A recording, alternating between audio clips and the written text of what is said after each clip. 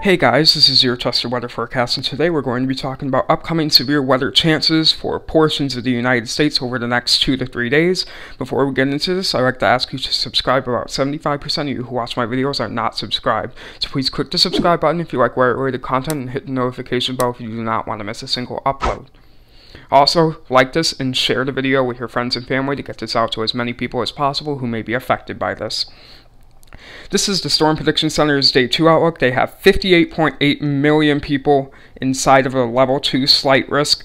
Cities included are New York City, Washington, D.C., Philadelphia, Pittsburgh, Charleston, and a whole bunch of other major cities in that slight risk there. And we have two different 2% tornado risk, meaning there's a 2% chance for a tornado per 25 miles. One in the northeast going from New York, Massachusetts, Connecticut, and one in Nebraska going into far northern Kansas. In that large slight risk region, we have a 15% chance to see severe wind per 25 miles. And there is no 15% hail, and it's only a 5% for the northeast there. So hail is on the lesser end of the threat, which is a good thing. Day 3 has multiple marginal risk. I do believe this marginal risk in north-central United States, the Dakotas, will be upgraded to a slight. I can already tell you now that's more than likely going to be upgraded. And as for the northeast again, and the east coast, there is a possibility that some of these regions could get upgraded to a slight, but it's not looking likely at this current moment in time. Moving on to the models.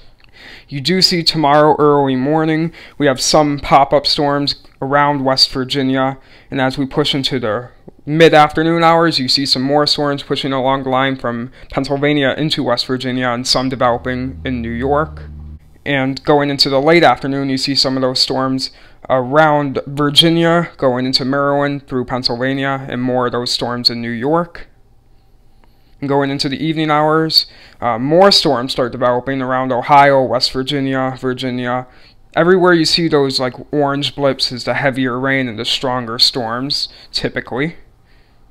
And then as we get into the overnight hours, a really good-looking line starts to form around Pennsylvania into Ohio, which could bring some isolated severe storms.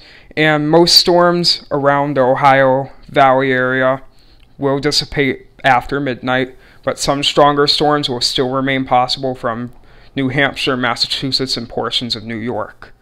That's your trusted weather forecast for this upcoming potential for severe weather the next couple days. Make sure to like, subscribe, leave a comment if you want. Goodbye.